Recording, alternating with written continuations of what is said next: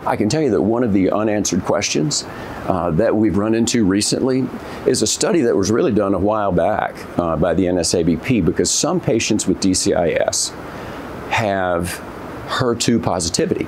It's not something we normally test for, but there was a very large NSABP study that looked at treating DCIS patients who were HER2 positive, it's a subset, with Herceptin, with Trastuzumab, and looking at whether that reduced the recurrence in those patients who have a higher recurrence risk in general.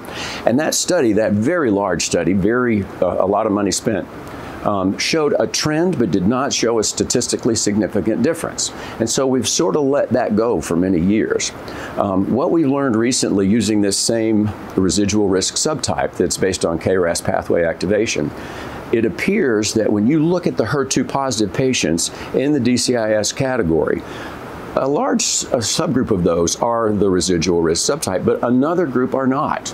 And it appears that that's the group where you would really see a benefit, because the group that is in the low risk or in the elevated risk without the residual risk subtype, they don't seem to have a lot of risk. They don't have that high risk where you would see a difference if you had a treatment that was effective. So we are working hard to line up a way to get tissue from that study and do the same thing that the original validation did with the SWEDE DCIS trial. But I do think we are very likely to see a trastuzumab or an anti-HER2 benefit in the HER2 positive patients that are in that residual risk subtype group. So that's something that we're looking forward to.